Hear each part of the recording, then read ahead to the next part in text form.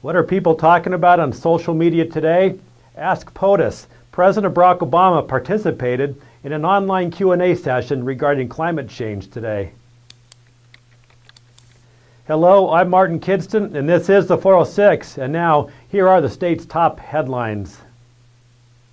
Montana's largest mining company has reached a tentative labor agreement with union leaders.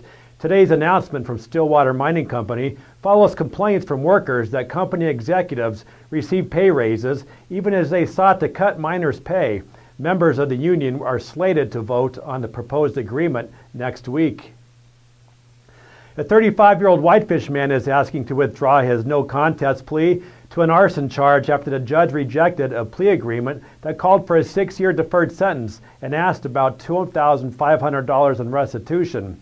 James Wallace Langley was charged with felony arson after prosecutors said DNA evidence connected him to an October 2013 fire at the home of his former girlfriend.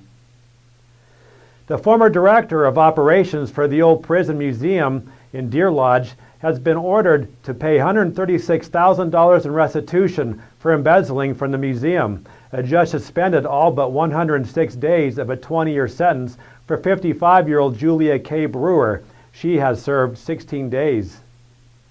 A 34-year-old Bozeman man has denied charges that he tried to arrange a sexual encounter with a 6-year-old girl. Patrick Lee Gonzalez pleaded not guilty to felony sexual abuse of children during a district court hearing Wednesday. He is living in Oregon after posting a $50,000 bond. The annual tour of the Swan River Valley has a mass start at 7 a.m. Saturday on the University of Montana campus. About 130 riders are expected this year. The 2-day ride heads north 126 miles from Missoula through the Seeley Swan Valley to Big Fork on Saturday. On Sunday, the bikers turn south and pedal 100 miles back to town along the east shore of Flathead Lake, the Nine Pipe National Wildlife Refuge, and the National Bison Range.